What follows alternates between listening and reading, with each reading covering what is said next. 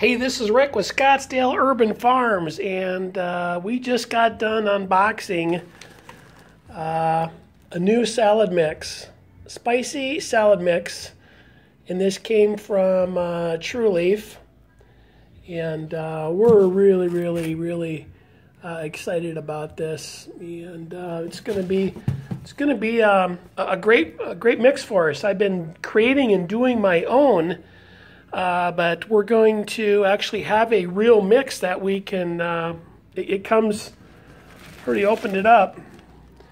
It already comes all ready to go, and it's already got a mix. So what we're going to do is we're going to take this remaining soil here. If you remember from previous videos, it's 2 big palm handfuls per tray, and we'll smooth them out. We'll measure the seed, and we'll water it, and we'll get it under weight in the dark room, and we're going to be planting the new mix, and we're going to scale that for 10 subscribers, the initial run, and then it'll scale up to 20, 50 subscribers for the locally grown stuff. But here's what we're excited about too. This week, these are all from seed.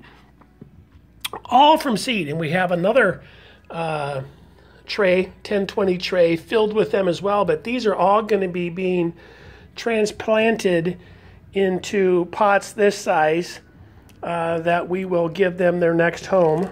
And I'm going to make up another batch of coco coir. We're going to put some real regular soil that we've been growing and making through our compost and through worm castings.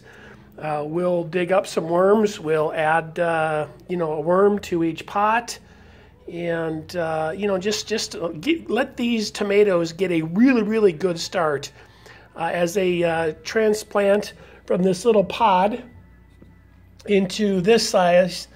And then in the next 3 weeks, 4 weeks, we'll get them out and we'll expose them to their new permanent home.